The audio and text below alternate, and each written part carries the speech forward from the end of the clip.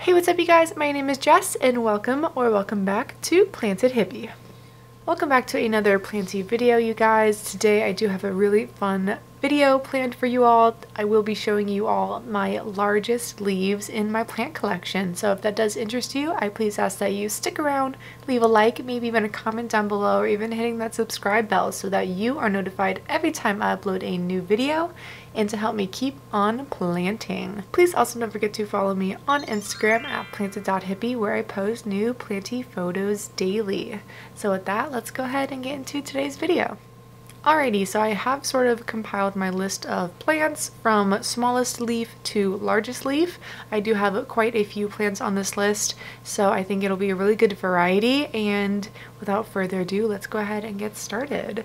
So the first plant I do have on my list today is my Philodendron verrucosum. So I will be showing a B-roll of plants that I cannot physically pick up and bring in front of the camera, which will be most of them because, again, they are my largest leaves. So we are starting with my Philodendron verrucosum, which is one of my favorite philodendrons of all time, and a lot of other people's favorite philodendrons because of those beautiful backs of those leaves, and the fronts really, but I am just absolutely in love with mine currently. The leaves are just absolutely massive since establishing itself on its beautiful moss pole, and I do have a video where I did propagate this beautiful plant and started all the way over, and it has already reached the top of the moss pole all over again. So it will be needing another propagation chop, at least on this particular really large vine that has reached the top again. And as you can see from the thickness of the vine, the plant is starting to really mature and give me some really beautifully large leaves. I was moving this plant around. I had it in my IKEA greenhouse cabinet, my tall Milsbo that I recently put together. I do have a reel on my Instagram. If you did want to see the process of that cabinet being built, go check out that reel. I was experimenting having the verrucosum in there, but as soon as this recent leaf started to unfurl, it actually reached the top of the grow light, and I did not want anything bad to happen to this beautiful new leaf, and so I ended up just moving it back into the plant room, as you can see, and I absolutely love this plant. It has given me absolutely no problems except for the minor attacks from spider mites every now and again, but I really haven't even seen any spider mites in my collection since early this year. So they like to kind of strike my collection during the winter, I've seen, when I'm kind of off my game with treating and preventing my plants by spraying them down with either switching off with Captain Jack's, or I have a little concoction that I make with alcohol, hydrogen peroxide, and some Dawn dish soap that I just sort of mix around in a bottle and soapily suds up the leaves and then give them a good rinsing every once in a while. But that is when I decide to kind of take all of my plants on moss poles outside, give them a good rinsing and drench their moss poles down. And I really haven't done that in a while, so I really should, because I have been battling, again, mealybugs, but nothing we can't take care of, and just treating the plants every sort of 2 weeks, making sure that I'm not missing any treatments to eradicate this situation. And luckily I haven't seen too much damage, but better safe than sorry than to wait on if damage were to occur and not just start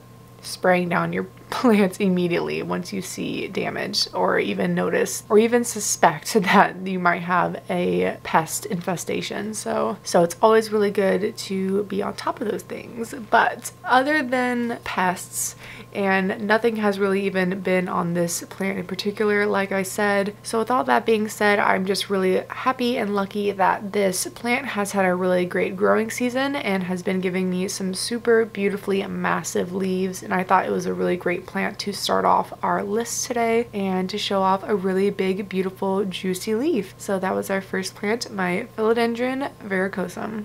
Next plant on our list is actually one of my favorite plants in my collection, and it quickly became one of my favorites only this growing season because of its sheer amount of growth. I did also mention this plant in a recent monthly houseplant favorites video, so if you did want to go check that out, I do appreciate you. But the plant I am referring to is my Ficus umbellata. So I will be again including b-roll of her because she is just so massive, and I am a little actually afraid of what I'm going to have to do with her this this winter and if she'll even fit into the doorway. I know I can probably maneuver her, but it's definitely going to be a tight squeeze, and I'm guessing I'm going to have to find a spot maybe in front of my big window here that I like to film in front of, or just finding a nice spot for it in the plant room because there are plenty of grow lights and it does have a lot of eastern facing windows to get lots of morning light streaming in. And if it were to just go into the plant room, it wouldn't be a big change of scenery for it since it is literally just on the outside window of my plant room. So that would probably be the most logical place to put it. But as you can see, it is just a massive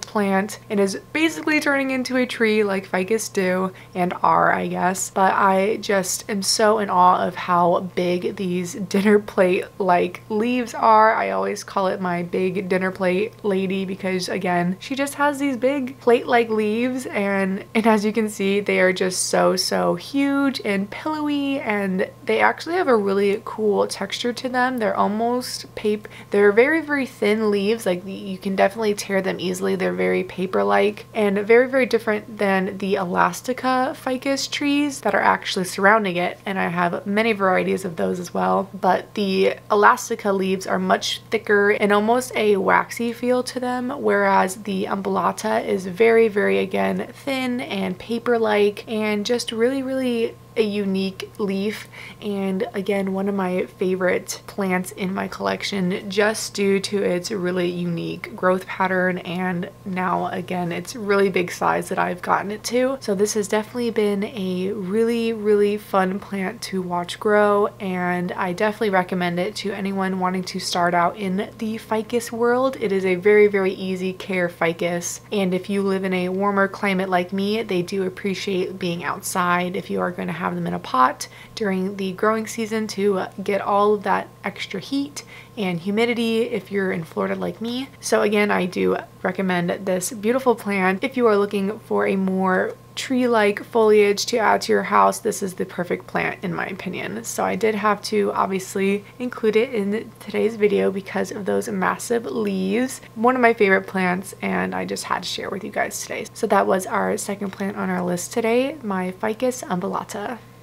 The next plant on our list today is actually a plant I mentioned in my very recent October houseplant favorites video. It is actually in the big thumbnail. It is my huge, massively beautiful Anthurium crystallinum, and I am only going to kind of quickly mention it since I did rant and rave about it in the last video. So again, as you can see, just these big, beautiful, pillowy, velvet-like Anthurium leaves are some of my favorite to collect, and I know again the Anthurium crystallinum is a common Anthurium nowadays and a lot of people have it in their collections, but for good reason. And if you don't have one in your collection, I highly recommend it. It is definitely one of the easier care Anthurium in my collection, and it requires very little effort to get these big, beautiful, pillowy leaves. So if you are interested in getting into the Anthurium family, I definitely recommend starting with the crystallinum just because of how easy the care is and just how quickly the leaves will upsize for you, and why I did want to mention it in my biggest leaves video today, because she is definitely up there in how big my leaves are. So I definitely had to give her a little honorable mention even though I just recently mentioned her. So that was my Anthurium crystallinum.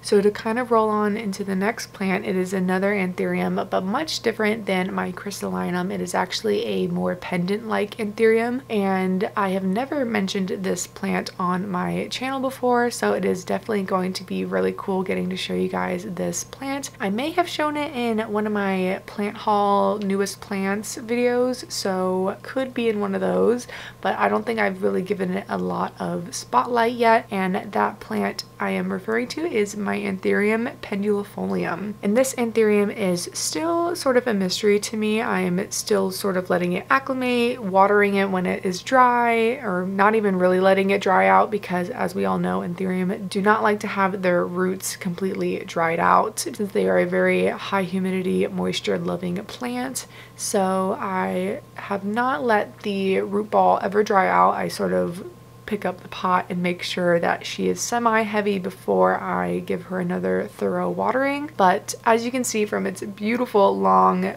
pendant-like leaves. You can see where it gets its name from. I actually got my particular plant from Calvin at Tennessee Tropicals during my trip back home in August of this year, and I could not be more happy with my purchase because his mother plant, I wish I got a photo of it, was absolutely massive, so beautiful, and he had his actually hanging upside down from a big beautiful like cocoa coir pot.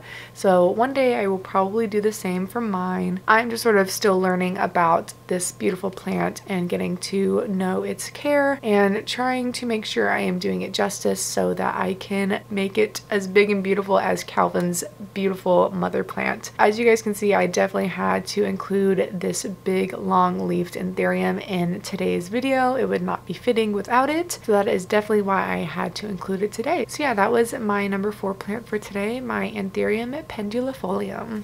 So the next plant on our list today is another pendant-like anthurium, and I have mentioned it on my channel before, and it is my Anthurium pallitiflorum, and I absolutely am in love with this anthurium. It is another, again, really easy care plant for me, and it's actually a lot easier for me to tell when I need to water this anthurium because it is in a hanging basket, and as you can tell from the footage, it is just such a velvety, long, beautifully, almost like a very sheeny type leaf, and the newest leaf kind of came out a little battered. I don't know if it was just sort of unfurling weird within its little sheath before it started to come out, and then they kind of look like little like string beans for a while, and then they get really long as they start to sort of expand once they are out of their sheath. And I don't know, maybe I bumped into it or something while touching it or looking at it when it was still small, and that's what ended up happening.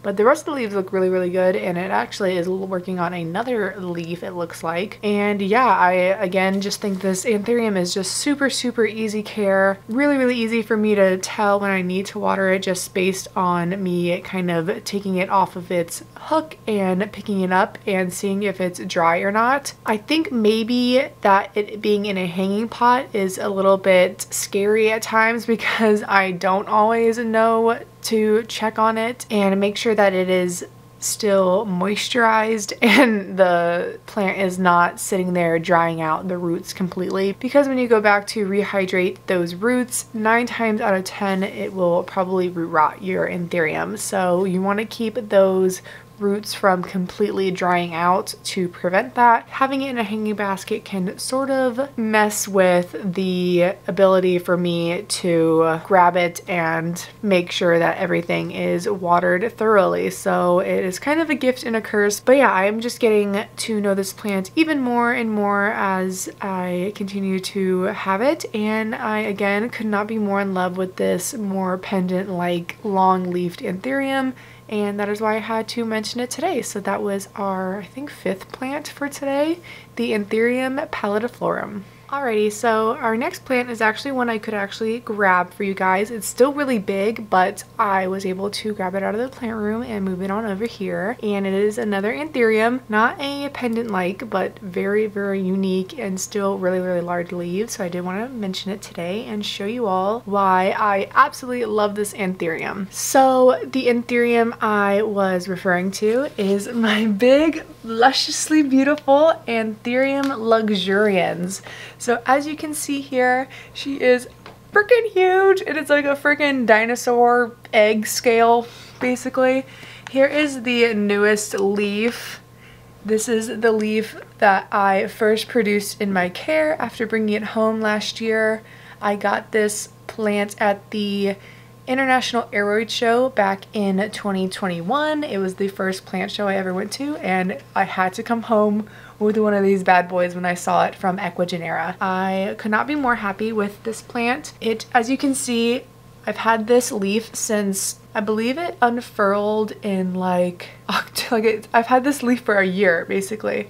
Since last October. It unfurled itself and became beautifully magical. And then I got this leaf probably closer to the beginning of this year, maybe even summer, like the beginning of summertime. I can't really remember. But the reason why I also wanted to give this girl a mention and sort of explain why she is starting to yellow on the borders of some of her leaves, even the newest leaf is kind of taking some damage, which is because as you can see here, we can hide behind this. As you can see here, this big beautiful luxurians is actually putting out an inflorescence as well as a big beautiful new leaf. So it is taking up a lot of energy, and what I do plan on doing is cutting off this inflorescence here. For the past couple of days I had only seen like this barely coming out of the plant, so now that, as you can see, there's a little bit more of a stem to it where I can cut it, I am going to go ahead and cut this inflorescence off just so the plant has enough energy to focus on putting out this beautiful new baby leaf. So I think it is just such a cool plant to see whenever new leaves emerge, and it is about time I had a new leaf come in on this plant, because again, as you can see, the older leaves are starting to kind of go out just because they have been putting all their energy into that inflorescence and the new leaf coming. So I am just super excited to show you guys it in person, and I think I have obviously taken pictures of this guy on my Instagram and stuff, but I don't think like size and like scale you could ever really tell how ginormous it was. So I'm glad I was able to have it next to me in this video today so you guys could see just how truly massive this big dinosaur girl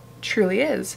So I will be cutting off that inflorescence here after I'm done filming, and hopefully the new leaf will have plenty of energy to start putting itself out and starting to grow larger and larger. So I will definitely keep you guys updated on how that new leaf continues to unfurl and starts to size up and get bigger and bigger as it comes out of its little sheath. They kind of emerge very bright strawberry colored and then sort of darken to this really dark scaly green lizard color that you see here. So one of my favorite Anthurium, because again, it is just so, like, you can, like, they are so hard and tough, and they don't usually have a lot of damage to them because again, they are a very hardy leaf, and I have had a really good experience with them. And besides the little cosmetic damage of putting all of its energy into the new leaves coming, I could not be more happy with this plant. So I did have to give her a mention today. So that was our number 6 plant for today, my Anthurium luxurians. Alrighty, so the last plant we have on today's video is a massive one. It is the largest leaf I have in my collection, and probably the largest plant I have in my collection as well, just as like a whole.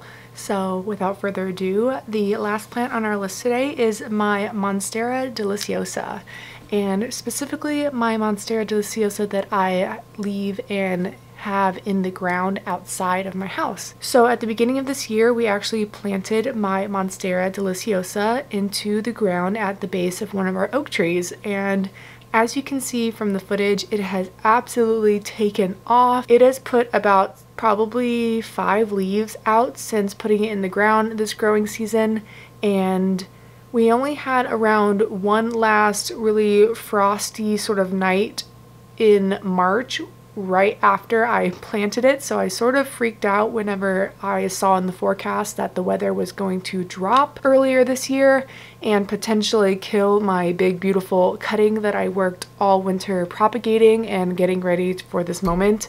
And I had even potted it up and got it ready in the move and took it with us from the house so that I could plant this big beautiful Monstera outside, because I know in South Florida, other parts of Florida, they can just thrive outside if given the proper conditions. And yeah, so that very last frost kind of snap of the season earlier this year, I went ahead and threw a tarp over the Monstera to protect it from any frostbite or whatever you want to call it, and it ended up working, and she has thrived ever since.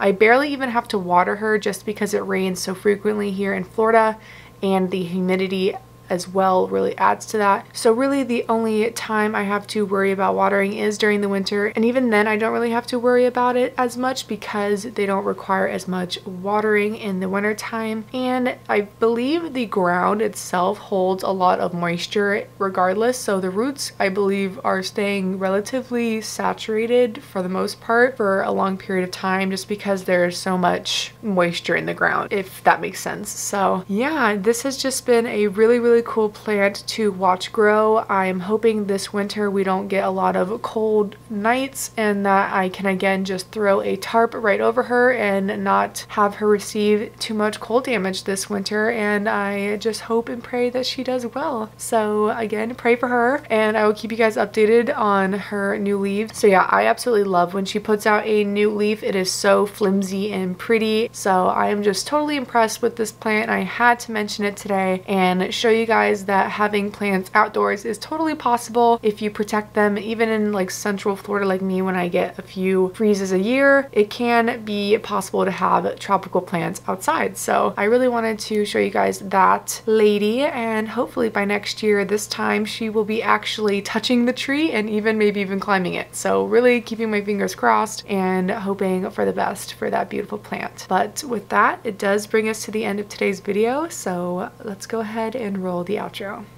Alrighty, that does bring us to the end of today's video. I so do hope you enjoyed getting to see the biggest leaves in my plant collection, and if you did stick all the way to the end, I do appreciate you, and please ask that you leave a like, a comment down below, or even subscribing so that you are notified every time I upload a new video and to help me keep on planting. Please also don't forget to follow me on Instagram at planted.hippie, where I post new planty photos daily. So with that, I will see you all in the next video.